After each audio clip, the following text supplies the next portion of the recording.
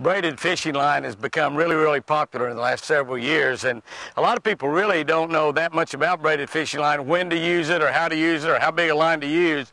And I tell you what, a good rule of thumb is if you're fishing in the springtime, if a lake's flooded and you're fishing a lake like, say, Sam Rayburn or Toledo Bend or Lake Fork, Okeechobee, some of the lakes down on the Texas border like Falcott or Amistad or Sugar Lake where we've been fishing today, where you have the opportunity to catch a really big giant fish, that is the perfect time you want to use braided line. Anytime you got a chance to catch a big fish that might get in heavy cover and might get you tangled up and break ordinary fishing line. What about pound test? Well, really, I prefer 50-pound tests. I use High Seas Grand Slam braid, 50-pound more than anything else. I use that to flipping line. I use it on spinner baits when I'm in really heavy cover, an opportunity to catch really big fish.